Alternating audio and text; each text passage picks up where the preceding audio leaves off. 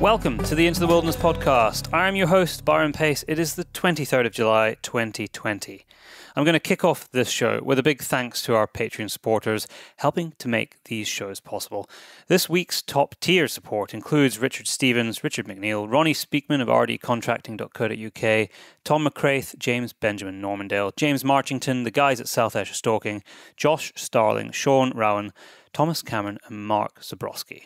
If you want to support the show, head over to patreon.com/PaceBrothers, where you can check out all of the tiers and the swag that we give away. You can pledge as little as $1 a month, and every dollar makes a massive difference. To our competition, which we run every 2 weeks, and a chance to win a copy of Modern Huntsman.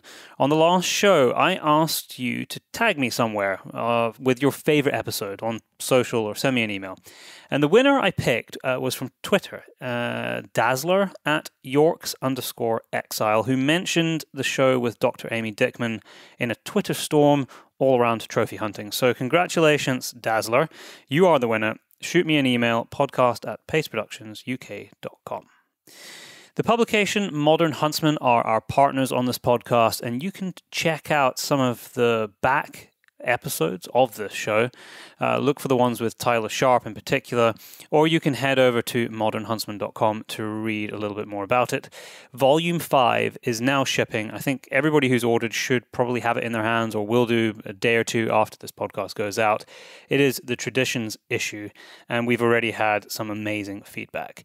You can order your copy on modernhuntsman.com, or if you're in the rest of the world outside sort of North America, you can order on all the W's, thepacebrothers.com. If you want to win a copy of Volume 5, or indeed any volume from 1 through to 5, now is your chance. Simply rate and or review this show wherever you listen to podcasts. Or I guess we could probably accept a podcast share. So rate and review or a podcast share on some sort of social platform. You can find me on Twitter and Instagram with @ByronJPace, and on Facebook it's @Podcast Into the Wilderness.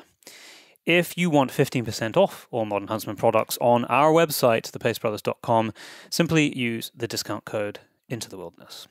Okay, to the show this week, and I interview Peter Christie, who is the author of Unnatural Companions, Rethinking Our Love of Pets in an Age of Extinction. I'm not going to give you any more than that because we dig straight into it in the interview, but if you own a pet, this is a must listen. And if you don't, well, it's still absolutely fascinating. Link to the book is in the show notes. This was recorded a few weeks back, so some of our initial chat about lockdown and quarantine is a little dated by a few weeks, but anyway. I hope that you enjoy this chat. I thoroughly enjoyed my discussion with Peter Christie. Peter, welcome to the Into the Wilderness podcast. Fantastic to have you on today, all the way from Canada. How are things with you right now? We're in very weird times, and this is like how most of the conversations have started with almost every recording I've made in the last 3 months, actually. You're able to move around a little bit now with the restrictions from the pandemic, or are you still pretty much locked down in your house? We've been fairly fortunate here, Brian, and thank you for having me on. My city is a relatively small city, and we've been fairly successful in keeping COVID more or less at bay. We've had a few hospitalized cases and a few in the community, but no real records of community transmission in this city. So fortunately, we had a few people come in from elsewhere that have had the disease, but we've been fairly effective at keeping it out of transmission. And so things are just starting to open up today. The Ontario government is allowing restaurant patios to open, and that will make a big difference. This is a tourist town. This sort of patio culture is very big in the downtown core. So it should make a big difference in terms of just the mood of the place, I think. Yeah, no, that's great. I think we're a little bit behind you guys, but hopefully we'll be able to move around fairly soon, and hopefully I'll be able to travel again soon, which will be good. You've got a book out which is perfectly in line with the kind of stuff that we talk about on this podcast all the time. Unnatural Companions, Rethinking Our Love of Pets in an Age of Wildlife Extinction. You tick a lot of box for the things that fascinate me. I imagine launching a book right now, things are not probably exactly as you imagined they would be. I guess you'd probably be doing some tours around bookshops and promoting the book, but you'll be doing most of it from your desk and on podcasts and interviews at the moment. Yeah, that's right. It's certainly far different than I imagined. We don't do, I didn't expect to tour much. We don't do that too much. But I didn't expect to be so eclipsed in terms of just attention, to the book. So it's been a little bit tough for sure. Yeah.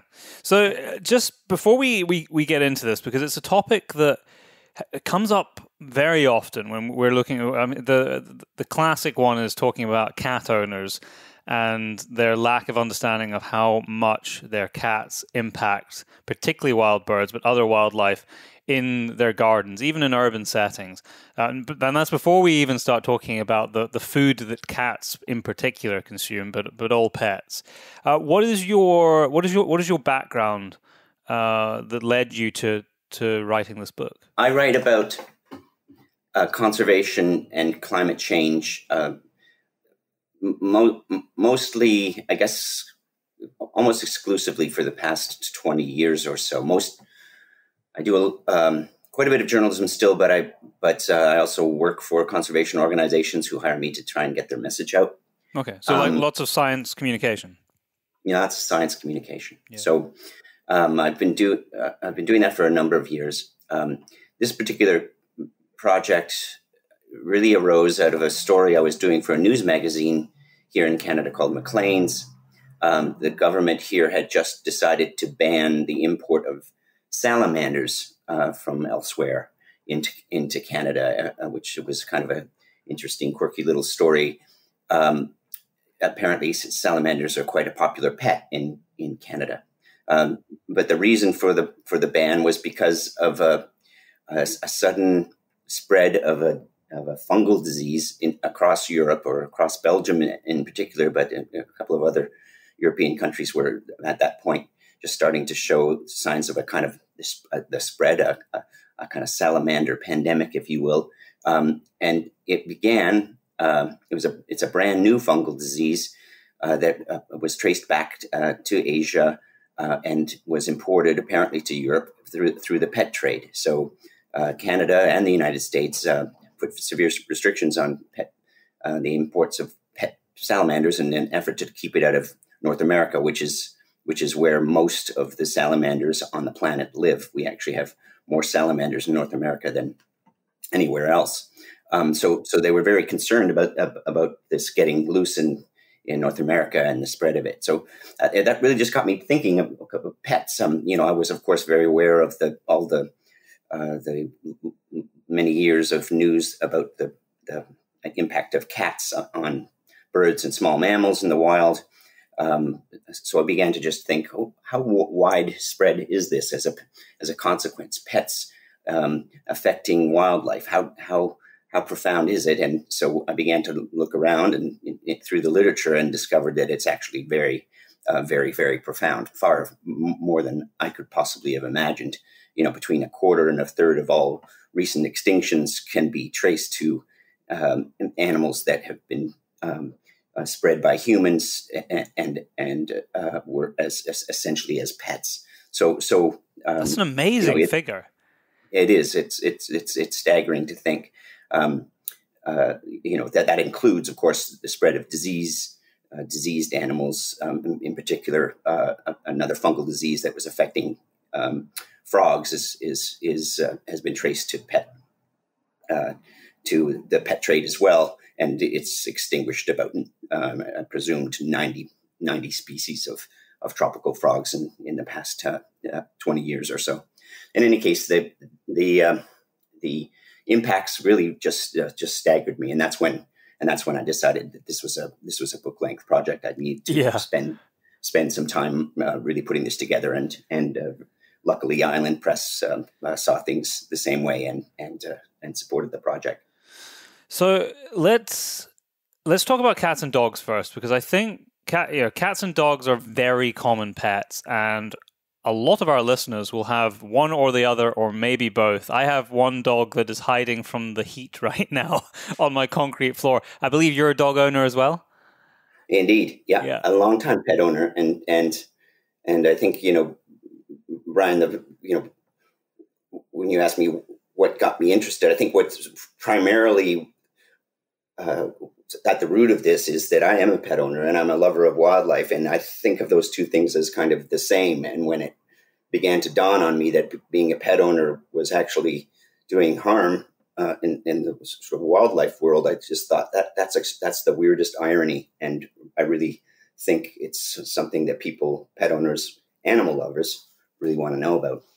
Yeah, so I mean, we both have dogs. Let's talk about dogs for a minute. I don't think. I mean, my dogs are. I mean, my dog's retired now, but in his heyday, he was a hunting dog. So he was like a working dog, so an animal that was fairly under control. It's not like he had free reign of the wilderness around me. And I live in a fairly rural setting. But what are the negative consequences of dog ownership? Because I would think that most people would assume that dogs don't have much of a negative impact, especially if you compare them to cats. I mean, cats are the villains of most of these stories that you see in the print. Yeah, it's interesting. It depends. When you're talking about dogs writ large, it's quite a surprise for sure. Cats, when you're talking, we mentioned extinctions before. Cats have been sort of pegged as a leading threat in the extinction of about 63 species in recent history, whereas dogs, in fact, have been or thought to be primarily responsible for 11. So that's it puts it in some sort of perspective. It's not a small thing. At most now, a lot of that would be in different circumstances than your own, outside of these sort of wealthy countries where people do tend to keep their dogs under quite a bit of control. However, dogs have impacts that are often unthought of. People who let their dogs just tear through the forest, for example, when they're in a nice walk through the woods, they may see their dog, chasing deer or other mammals, and just those impacts, the fear, the fact that the animal has to run for its life and exhaust itself, all of those things can have impacts on the potential survival of the thing in the first place. But dogs also eat eggs. They dig. They can sniff out reptile eggs and dig eggs out of in South and Central America, for example. They're famously digging up and eating sea turtle eggs and other reptiles. But dogs also have quite a profound impact as vectors for canine distemper virus, which is quite an active virus, a little bit like the one we're facing now, insofar as it has the capacity to jump species and has been known to have severe impacts on, say, lion populations in Africa. Basically from pet dogs kept by villagers nearby, or in fact, it's basically wiped the African wild dog out of the Serengeti altogether. Those kinds of impacts that are less likely to be seen in Australia, for example. There's an endangered plover that, and one of the primary concerns for conservationists there and trying to keep its populations up is people letting their dogs run on the beach. And the dogs aren't really particularly interested in the plovers, but they just tear around and just trample trample these nests. So it's a funny dogs are just clumsy like we are. so they're roaring around like a bull in a china shop and can do damage without us even realizing it. Yeah, it's I hadn't actually thought about the implications of the ownership in on continents like Africa for a while. I did know of the wild dog story you were talking about, and I know that there had been vaccination programs for local villages to get their dogs vaccinated for that very reason. But it's very hard to get on top of it in these rural communities, and it doesn't take long before there are new young puppies and litters and dogs that are not vaccinated, and the whole cycle starts again. It's a problem that that element of it is something that I think a lot of people don't really think about, is the disease transmission vector. Which is, in terms of its widespread effect, is probably more prevalent than the actual killing of other animals. In terms of its impacts on populations and the continued existence of particular species, it is larger, I think, according to the IUCN data. So it would have a greater impact for sure. And if we turn our attention to cats, it's a similar kind of story. But I think, if I'm not mistaken, the death rate at the teeth and claws of the teeth and claws of cats is far higher, and even among domestic cats in suburban England, you don't have to go out into the wilds and remote regions of Africa to have really quite devastating effects on populations like you have with dogs with more freedom to roam. Your very seemingly docile cat that'll be sleeping in your house during the day is sometimes causing carnage at night. Yeah, that's right. Yeah, cats are, a better documented and more and obviously more substantial problem. They're simply speaking, they're just better predators than dogs are. They're more recently domesticated by tens of millennia. So they're and they're independent hunters, not pack hunters like the descendants of dogs used to be. So they on their own are very, very effective killers, and they take out a lot of animals. In North America, in the United States, for instance, it's between 1 and 4 billion birds have been documented. 22 billion potentially small mammals. It's over what period of time is that? That's annual. Wow. Those are annual figures. That's a crazy number. Yeah, they are. They're staggering, and that's the research from Peter Mara and his group from Smithsonian. They did it. I guess it's about 7 years ago that those kinds of numbers came out, and that has really shown no real sign of slowing down. In Canada here, we estimate that we lose about 300 million birds to cats here. So these are staggering figures when you think about it. I guess the cat people would say a lot of those animals are the young migratory birds that may have perished by other means along the way, and that's partly true. However, the sheer numbers make it worthwhile, and we also, worthwhile to consider. Rather, we also know very well that the introduction of cats, along with rats and foxes and pigs, to islands around the world have really have been instrumental in population losses and declines of staggering proportions, and the extinctions. So we're pretty clear on the question of cats. They are subsidized killers that have a very, very direct impact on the wild world.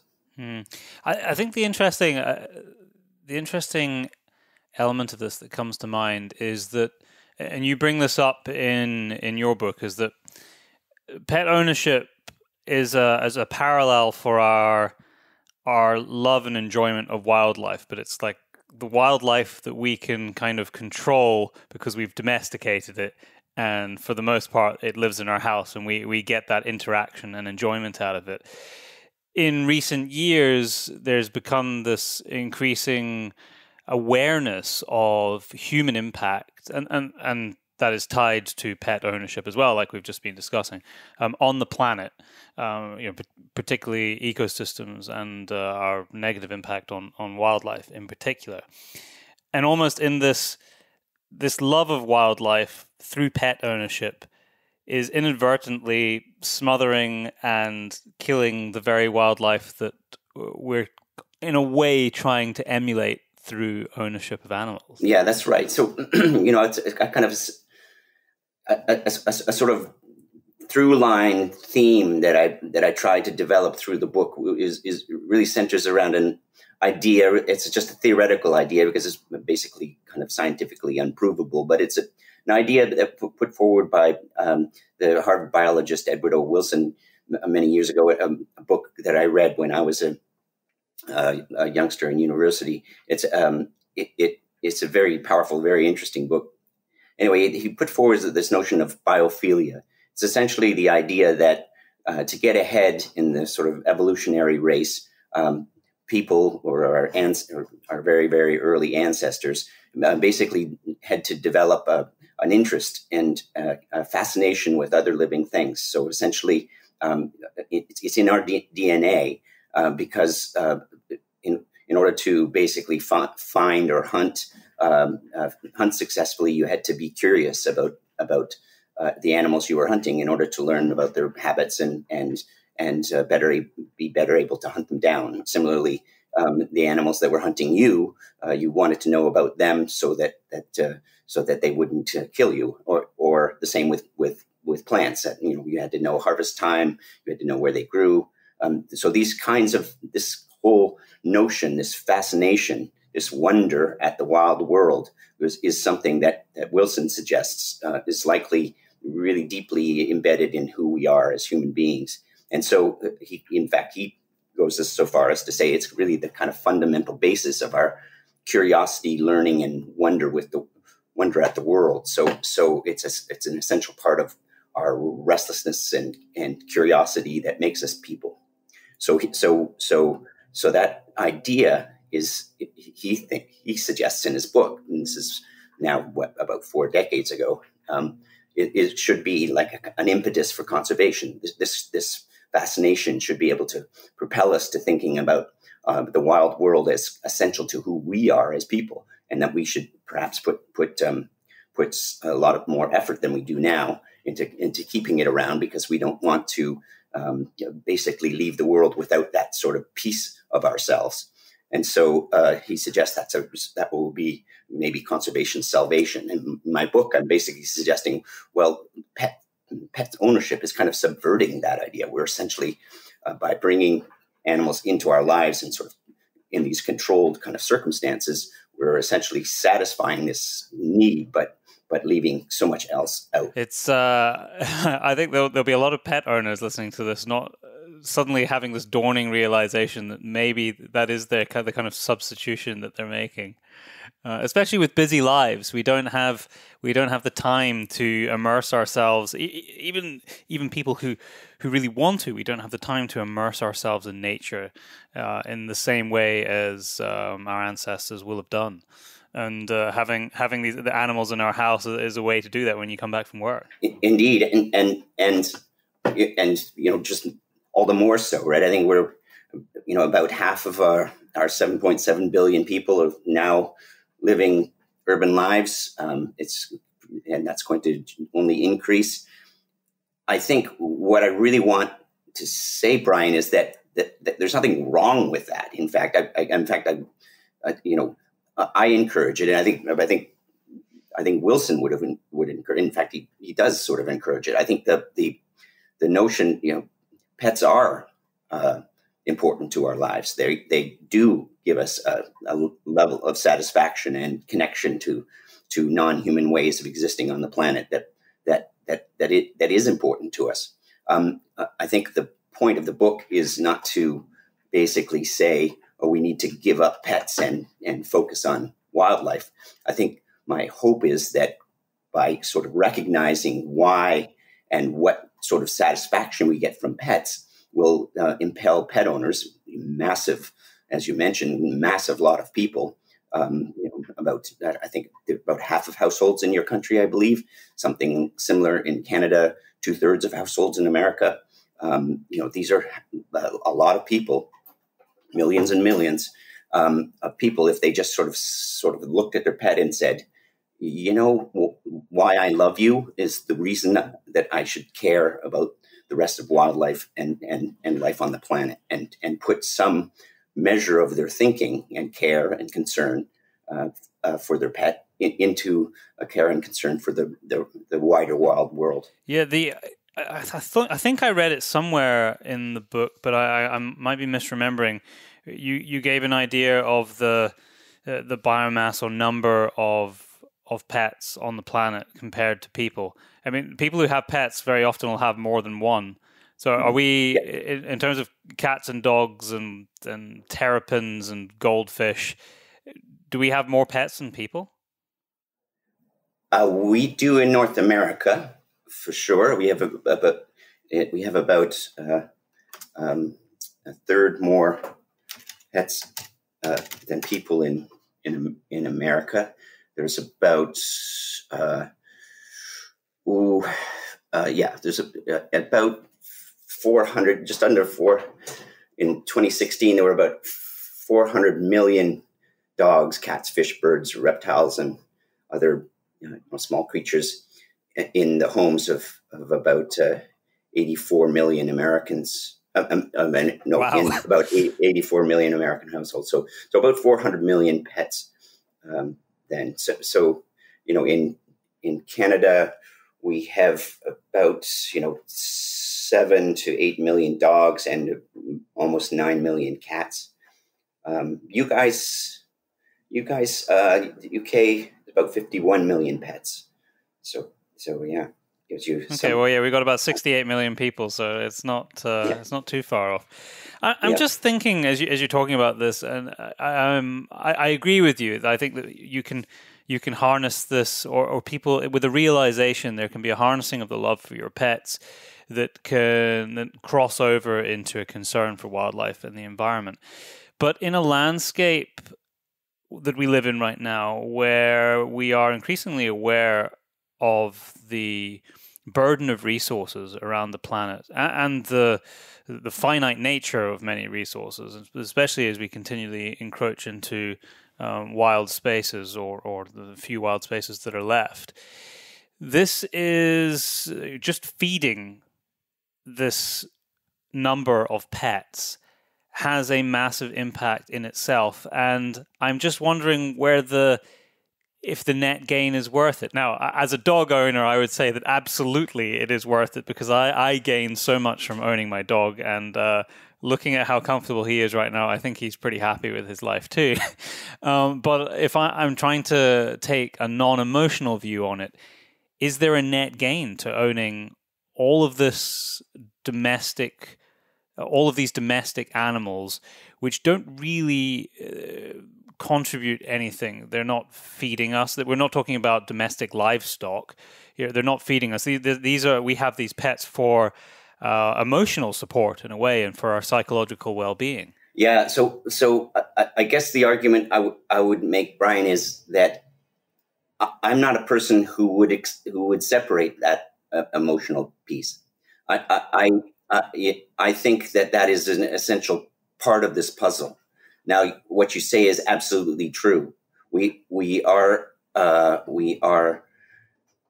through our pets consuming resources that are at a sort of staggering to a staggering degree. So what I would suggest is that that through a consciousness of these impacts, we could potentially put a rein on it. So so that the people who have 7 cats may be encouraged in the future to perhaps reduce that to a single cat or a pair or something. Basically to try and to pull this back, right? I mean, it is quite.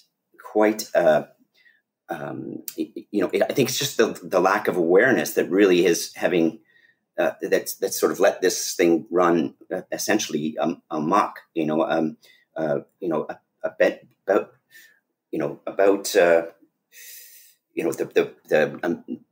amount of even just forage fishes that humans, that's the largest fishes. So anchovies, sardines, those kinds of small glimmering fishes that people drag net out of the sea in enormous quantities. I mean, these are resilient populations in a lot of cases where they have these extremely fecund and prolific breeding strategies, but even still, we're dragging billions of tons of this stuff out of the sea. It's having direct impacts, and the science suggests on seabird populations that rely on these things, and huge amounts of this. Of course, we use a lot of it in fish oils and various other food and even fertilizer applications, but huge amounts of it, about a seventh of it or so, goes into cat food and dog food and fish food. These kinds of things. So it's significant. Similarly, the protein that's taken from cattle ranching. That is spreading like wildfire across the tropics and toppling tropical habitat, as we speak, in large amounts, just to feed the beef cattle industry. Well, a lot of that protein from that cattle is feeding our pets. In North America, it's about a third. It's a really interesting fact, I thought, in Australia, fish protein, protein from fisheries, cats eat more fish protein per cat than Australians eat fish, fish and seafood per capita. So that's a lot of fish. Yeah. Yeah. And I don't know if you'll know the answer to this, but it's something that always crossed my mind when we talk about fish and cats, is that a cat as a mammal, a land mammal, wouldn't have normally eaten fish. Yeah, okay, they might have scavenged fish along the edges of rivers, or maybe wildcats in North America would have eaten fish at certain times of year when the salmon were running and dying off. But that wouldn't have been the primary component part of their diet throughout the year. I don't know why we maybe it's just because it's easy and because it is a resource which at a time we thought was inexhaustible, was this the wild fisheries around the world, and it's relatively speaking cheap to harvest, and so that's why we feed our cats fish. Yeah, I guess the answer to the question is, in some respects, I suppose it's a little bit of good news, because as you mentioned, there are actually sustainable ways of fishing. These forage fishes, for example, can reproduce. They have crazy population cycles that nobody has really nailed down very well yet. So that's a deep concern.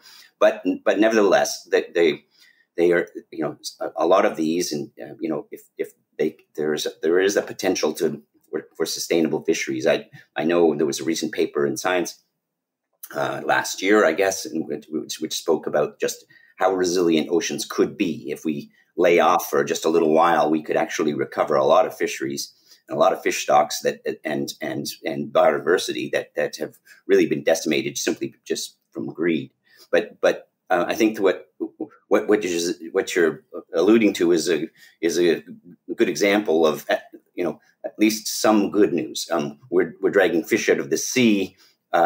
We're doing a lot of damage in that, but probably not as much damage if we let cats go as we do in the case of feral cats in America to eat and kill billions of birds and mammals. So the upshot would be if left to their druthers, this many cats would basically decimate the population of terrestrial vertebrates if we let them.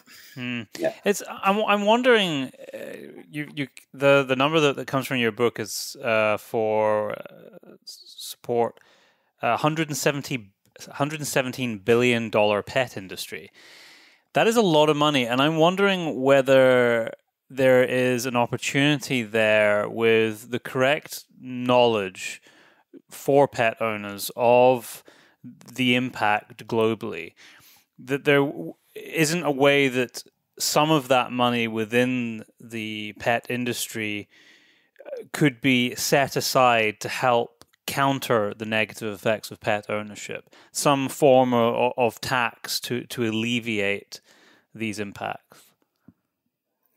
Yeah, wouldn't that be great? Conservation tax on pet ownership. Yeah, I'm exactly. I make some mention of this in the book, but if we could just make pet owners aware of what it is they see in their pets and why that is also reflected in the wider world, even though they may never get a chance to see a wolf in northern Canada, just the idea that it's there. I mean, they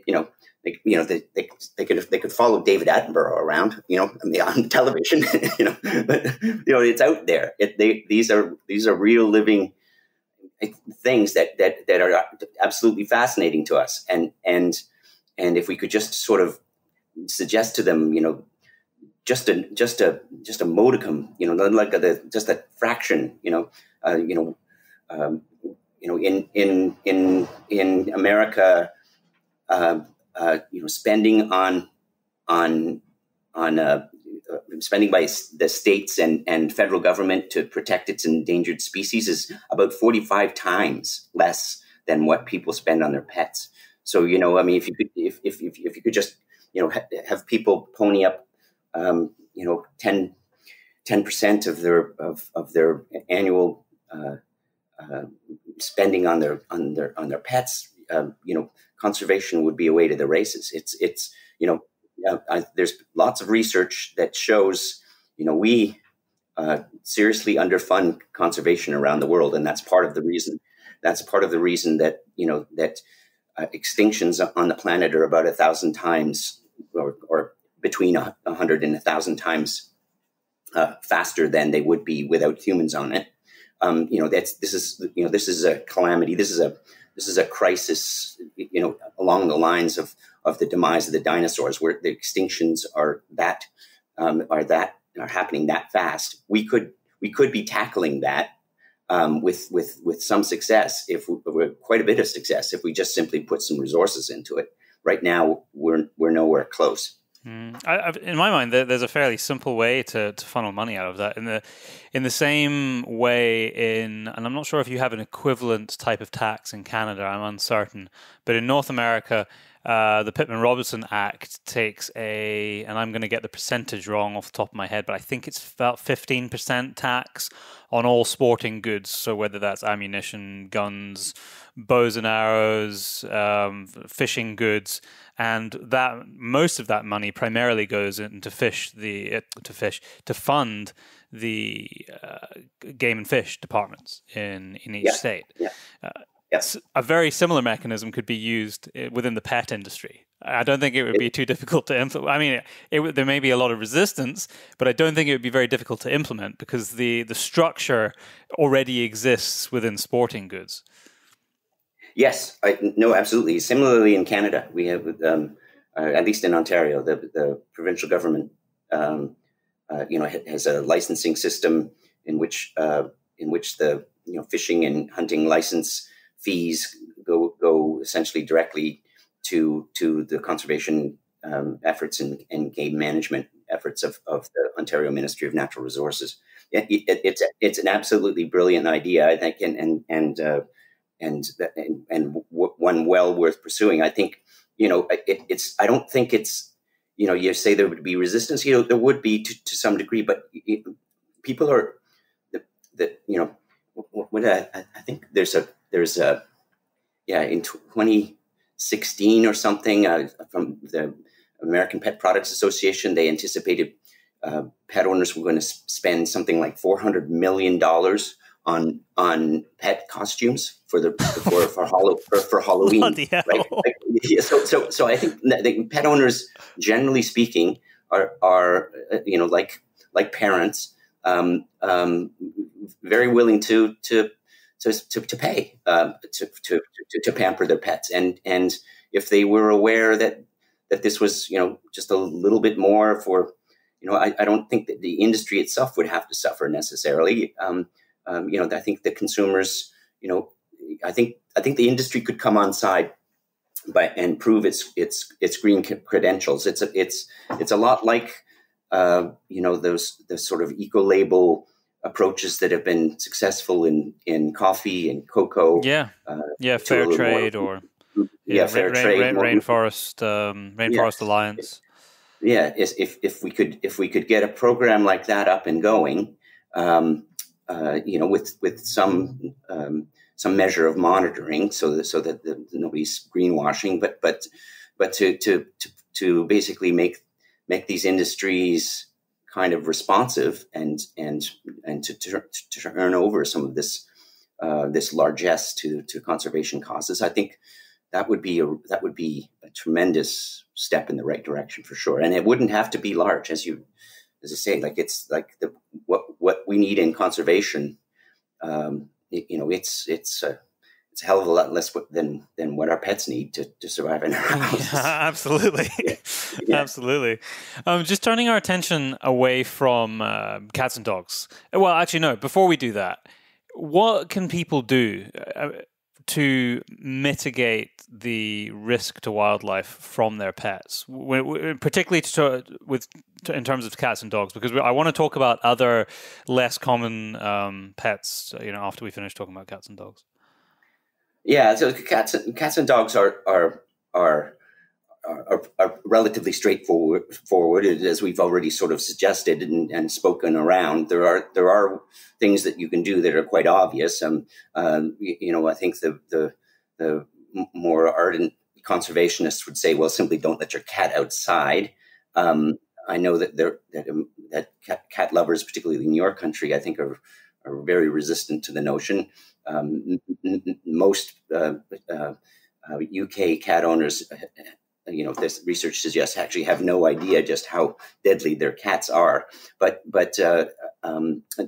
people, cats are, the wildness of cats is their appeal. They have a lot of what I sort of suggest is important about our relationship with animals is kind of exists in cats. We can vicariously live that wild life by letting them outside and watching them bring home a meadow vole and drop it at our feet. They're amazing to watch, and it's a fascinating process.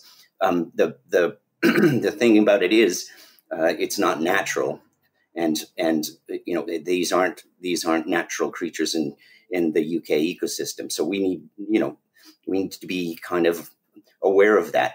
So the short answer is just keep them inside. Now, a lot of people say, well, my cat used to going outside is going to go crazy if I, lock it indoors all of a sudden. And I can see that. This is not this doesn't have to be an all or nothing necessarily, although in some cases it may be proposal. I think that in some cases we could just simply say, okay, the next cat you get, make sure that it's indoors. And for the cat that you do have, use some kind of prophylactic technique like bells help for birds and mammals. So the bell around its neck just tinkles and alerts a bird or a mammal, and they're quite effective. Somewhere around a 50% reduction in predation rates.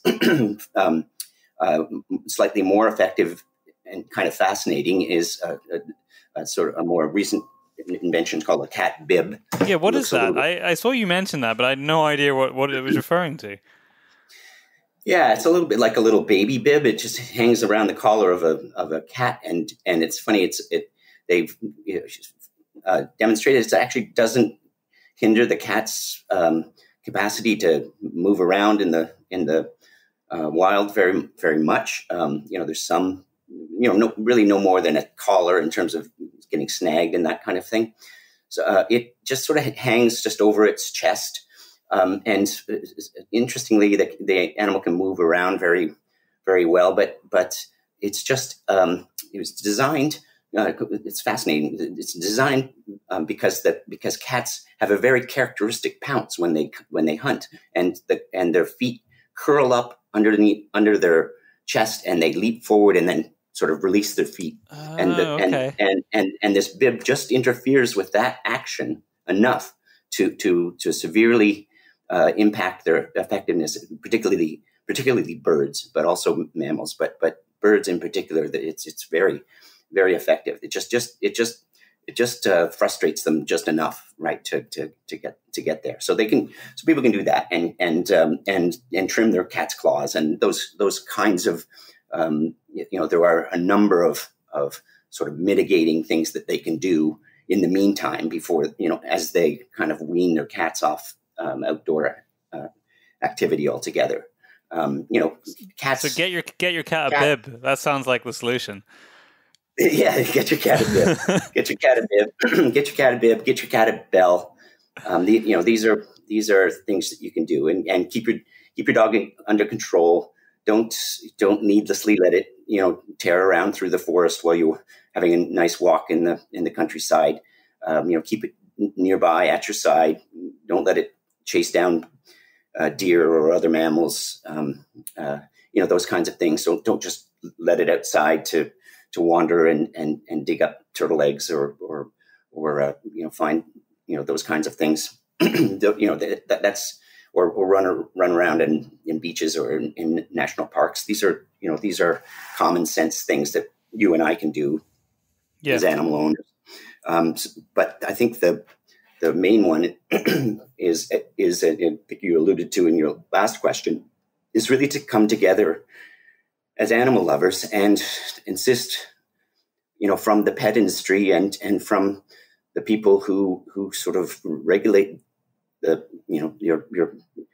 MPs or your politicians, the people who regulate these things, and try and come together to make the pet industry and pet owners together responsible or responsive to wild animals as well. Yeah, no, absolutely. Being responsible is key. Now, to other species, I'm thinking. Well, I tell you, the one thing that I hadn't considered actually, because I've definitely been guilty of this in the past, is cleaning a fish tank. Explain the care that needs to be taken with that, because I'm not talking about releasing non-native fish into waterways. I'm just talking about the actual water from cleaning a fish tank. And I think a lot of people are going to be like, oh, I really need to consider this a bit more. Yeah, true enough. Yeah, no, and that's a big one. It's been a big one, particularly here in Ontario. But people, and you say you've been guilty. I hold my hand up high as well. When you cleaning your fish tank, a lot of water in a fish tank. It's a pain in the butt to try and pour it down a sink or even down your toilet. So people just wander outside and pour it into the nearest stream or into a back pond or whatever it is. And and what goes with that fish water is often, and we were talking about diseases, the pathogens that these tropical fish have brought with them from far away. So it can be the release of disease. It can be a relief of foreign algae. It can be the release of snails and mollusks of different varieties. Little plant bits that have come, that can establish themselves in waterways. It's the potential for invasions, whether it's disease or foreign plants and animals, is quite considerable. I mean, it's just the same thing as the ballast water that comes with these big ships that have essentially fouled and transformed the ecosystems of the lakes of the Great Lakes of North America here.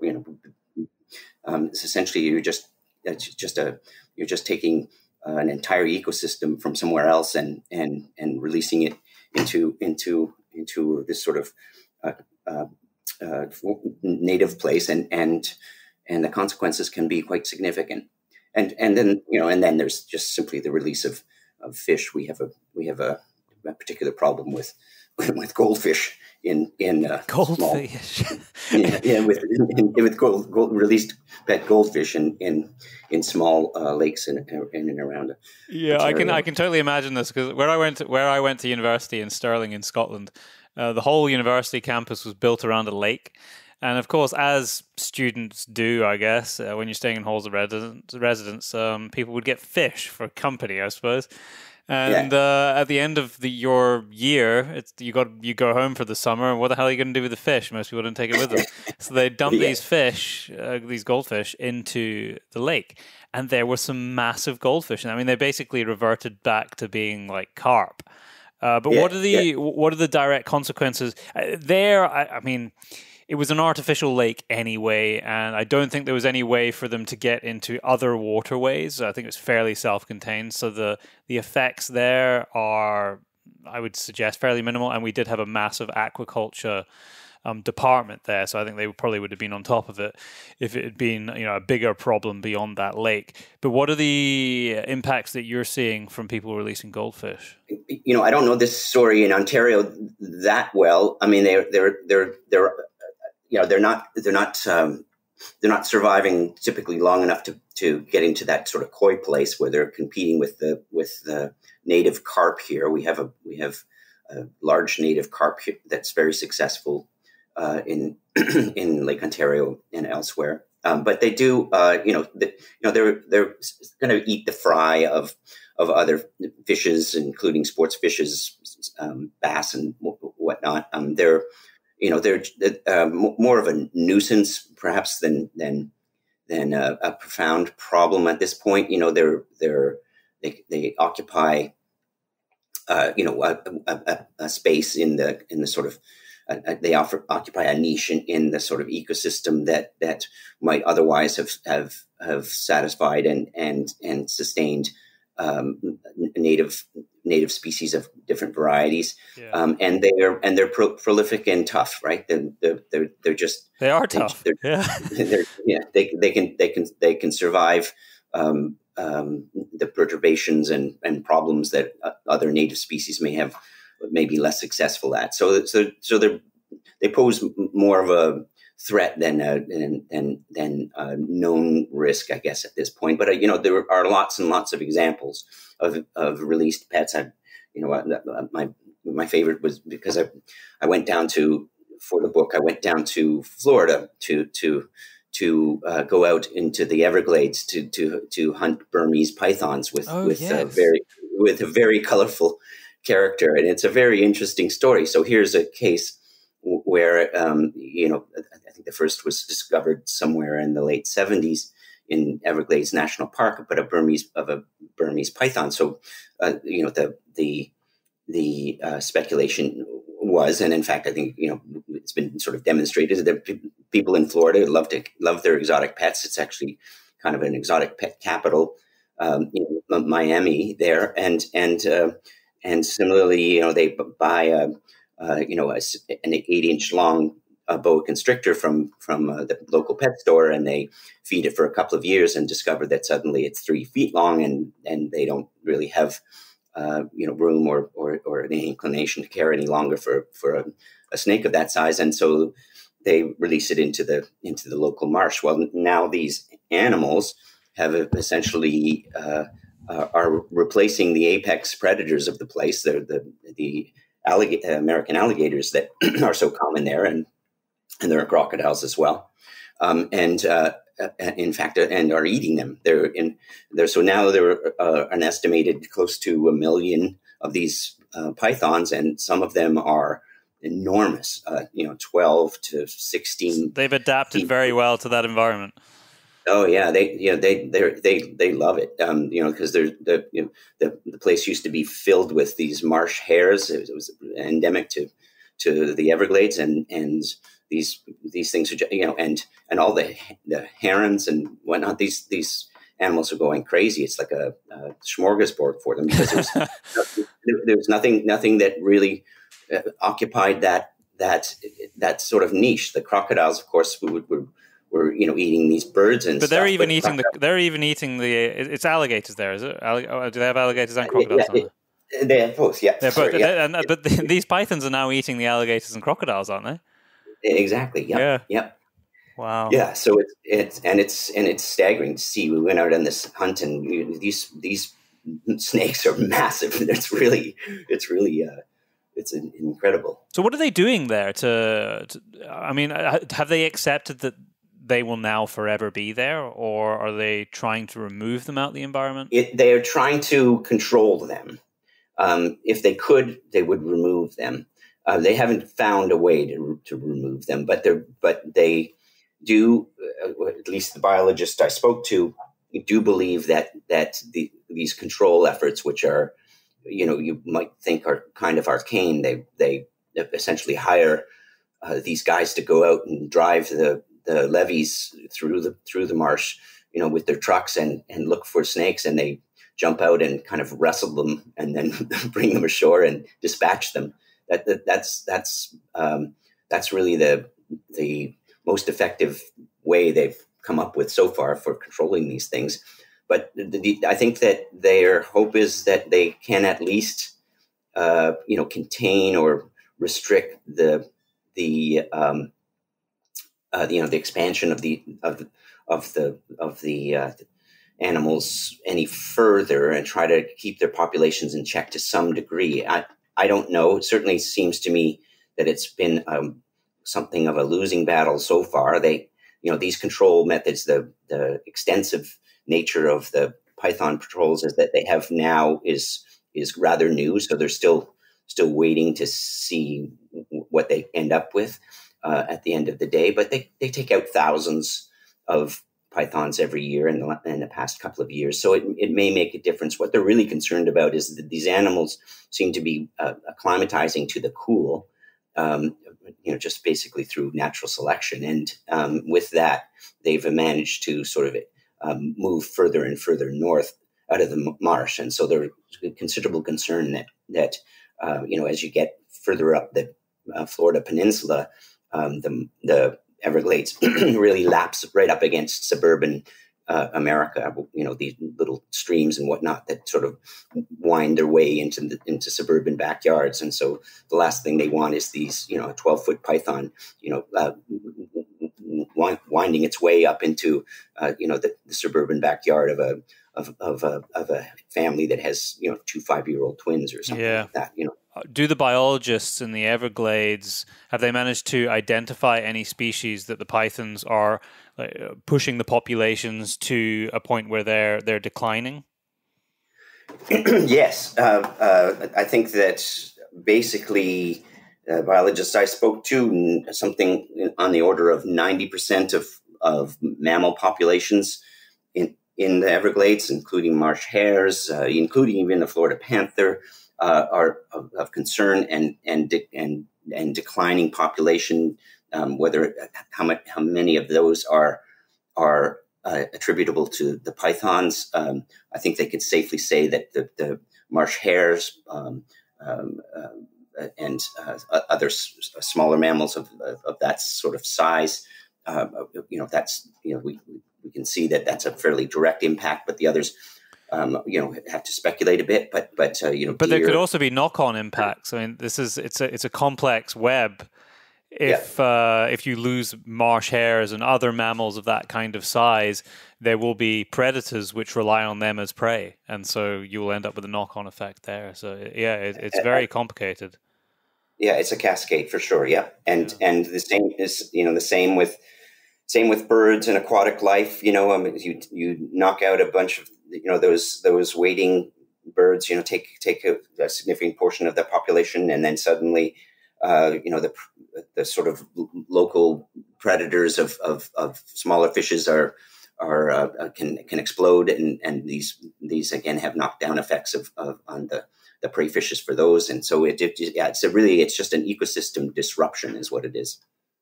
Yeah, as we've been talking, I've become aware that there's kind of this discussion is split in my mind between the pet ownership of the type that we've been talking about, cats and dogs and fish, and even some of the more exotic pets like pythons, and that is sort of ownership in good faith of those animals. And when it comes to cats and dogs, I don't think there's too much issue about where they're being sourced, but there's this whole other element of it, which is wild animals being extracted from nature to be used within the pet trade.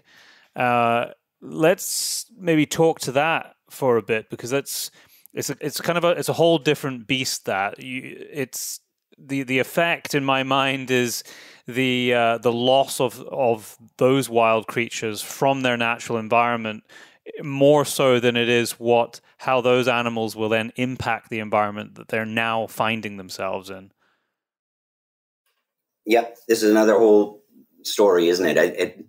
This is another book, actually. I mean, it's in your book, but you could have written a whole book just on the a lot of that's illegal wildlife trade, because even with some species which are you can legally extract from the wild, there's a lot of illegal trade which slips in there and uses it as cover. Yeah. So just ignoring the illegal trade for a minute, or rather, sort of lumping the two together. Birds in particular, bird species. There are almost 600 species of birds that are commonly traded around the world as pets. Reptiles are, not, somewhere around 500. Mammals somewhat less, around 100. But the statistics are remarkable. Like those reptiles, those 500 or so species that are targeted by the pet industry, in general, they are 5 times more likely to be listed as threatened with extinction than reptiles that are not. So it just speaks to it, right? And mammals, pet traded mammals, it's 3 times more likely. In the bird world, 1 in 4 of every parrot species on the planet is considered at risk of vanishing altogether.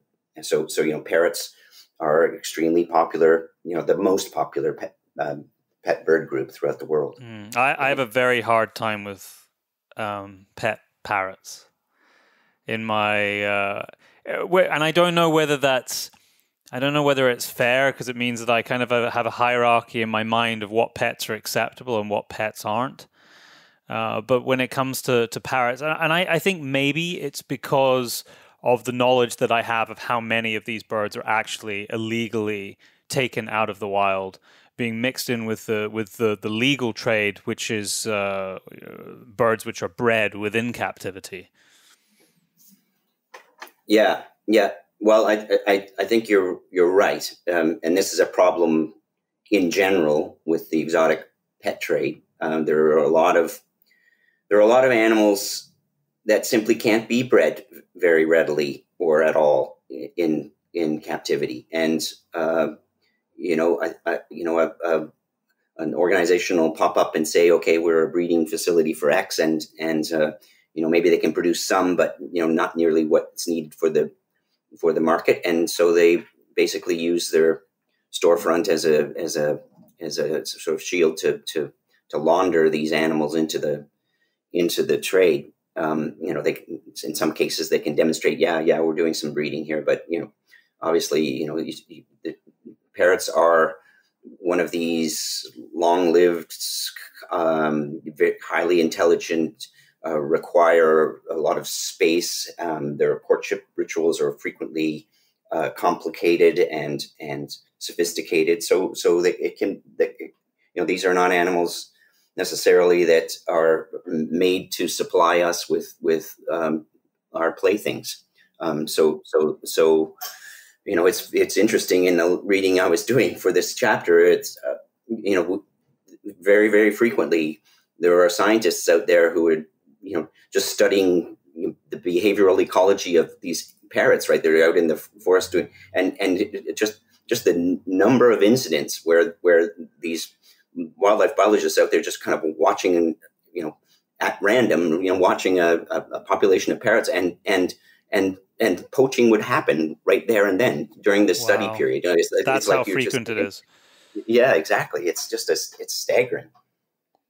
And I think that speaks to one of the main things that we can do as pet owners of slightly more unusual pets like parrots, or particularly, actually, like you were saying, particularly with birds of any type, is make sure you really know where the source of these birds are, and spend the time and effort and go the extra mile to be absolutely certain that you understand that it's coming from a recognized and legal source, because it's all too easy for you as an individual to contribute and perpetuate this illegal trade, which is causing the extinction of these species in the wild.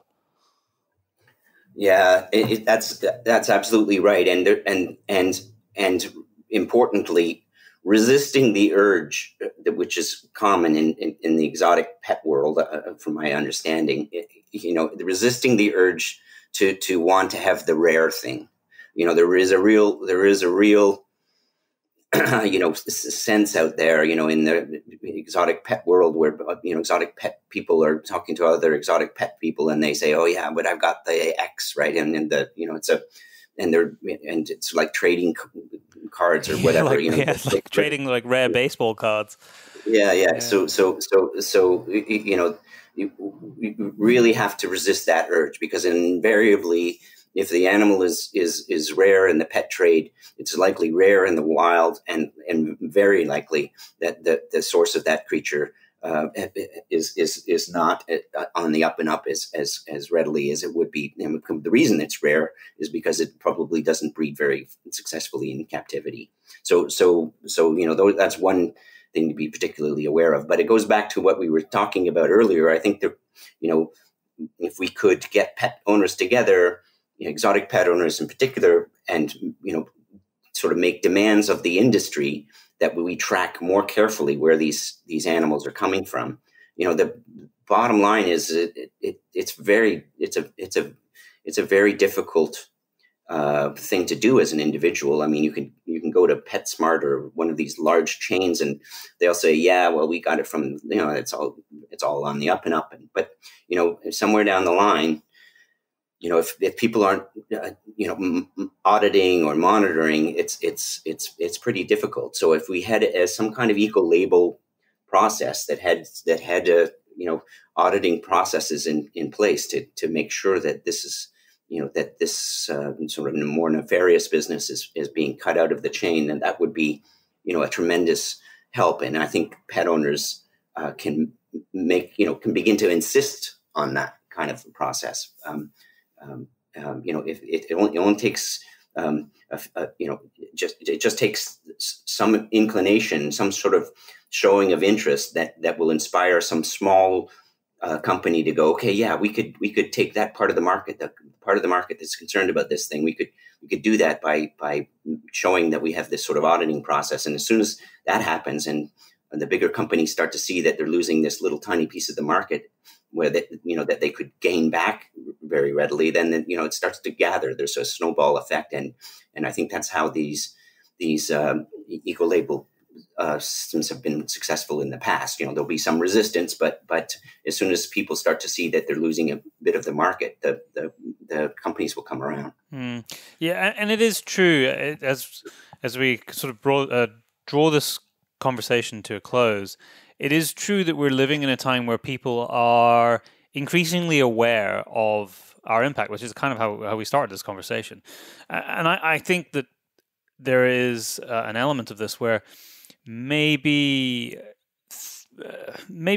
people just didn't have the information at hand to really think deeply about their pet ownership and its impact, whether that be cats or whether that be at the other end of the spectrum, exotic parrots, as to really what are you doing to those animals and the environment around you by owning them.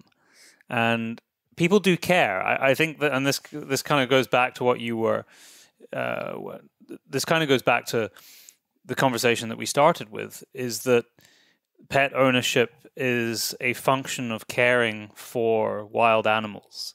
And this is our way of expressing that. And I think with the right knowledge as to the impacts that we're having through our ownership, be that by extracting animals from the wild or the impact of our pets on the environment around them, I think you're right. I think people do want to do the right thing. And that is the sort of the optimistic outcome from what can be quite a pessimistic conversation. Yeah, and thank you for emphasizing that, because that was that's my that was the hope behind the book. I wasn't here to wag my finger at pet owners. I am a pet owner. I love being a pet owner. I think it's important, and you spoke to this earlier. I think this emotional connection is part of what makes us human. It is essential to us. It can't be discounted for some mere scientific, our pets are a disaster for the environment, so therefore let's not have pets. No, I think we need to find a middle ground. Maybe I'm Pollyanna-ish in this, but I think that pet owners have the power and the interest and the love of animals to truly make a difference if they knew. As you say, I had no idea. And when I began this project, I've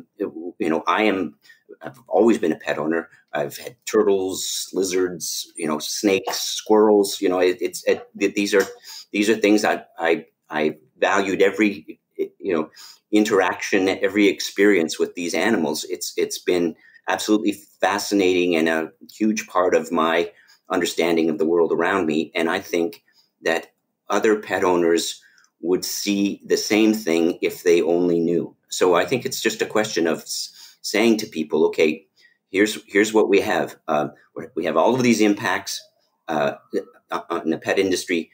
You guys are pouring billions, more than 120 billion at this point, dollars into the pet industry. That is more than the GDP of all but the sort of 60 richest countries. These are staggering figures, right? And so we we can make a big difference just as pet owners, just by insisting that we do things a little bit differently. That means personally in terms of our care of our own animals, but keeping trying to understand that yes, they are part of the ecosystem insofar as when they go out into the wild, they're making a difference, and we need to be monitoring that and understanding that and the interactions that go on there in terms of what they're preying on, but also in terms of what we're feeding them, all those kinds of things. They are part of the world. We are part of the world. But also to insist that the pet industry be more responsive and not just simply kowtowing to the demand that, that pet owners, most of us just unaware of these impacts, just wanting more and more and more for ourselves and for our pets. Peter, thank you very much for bringing this book to the world. I think as you were just wrapping up there, I was just thinking to myself, what we should insist is that this book is on the shelves of all the pet shops. So when people go in, they could they should see this in front of them and pick this up before they go and buy the new pet, or if they already own a pet, while they're buying their food to feed their pet, is also pick up a copy of Unnatural Companions, so they can educate themselves a little bit more.